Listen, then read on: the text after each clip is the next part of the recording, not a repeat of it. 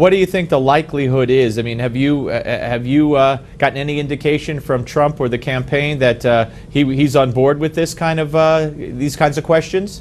Well, my purpose today is just to lay it out for people for discussion.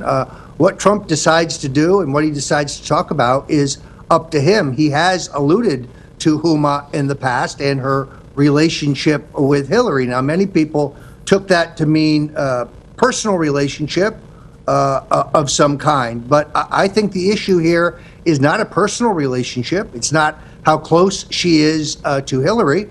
It's whether she is, in fact, handling Hillary for the Saudis, whether she is an agent for a foreign nation, which is what I think based on this extensive research. You can go to Breitbart.com, Breitbart News, pardon me, and see this piece. The U.S. Mail and some others pick this up, but they neglect to include the details of Huma's background that I think are most compelling in making the case that she is tied to Islamic extremism.